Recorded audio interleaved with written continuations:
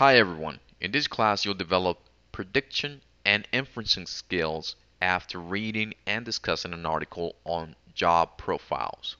Reading. Job profiles. Lisa Parker has two jobs.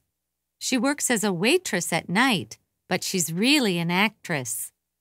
During the day, she auditions for plays and television shows. Her schedule is difficult, and she's tired a lot. But she's following her dream. Lots of teenagers want John Blue's job. He plays video games for 8 hours a day, and he gets paid for it. John is a video game tester for a big video game company. Is it ever boring? Never. John almost always wins.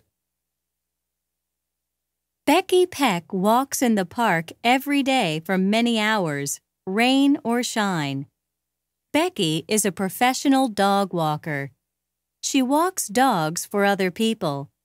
Sometimes she takes 20 dogs to the park at one time.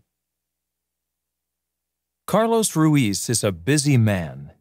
He plans lessons, grades homework, helps with after-school activities, and, of course, he teaches.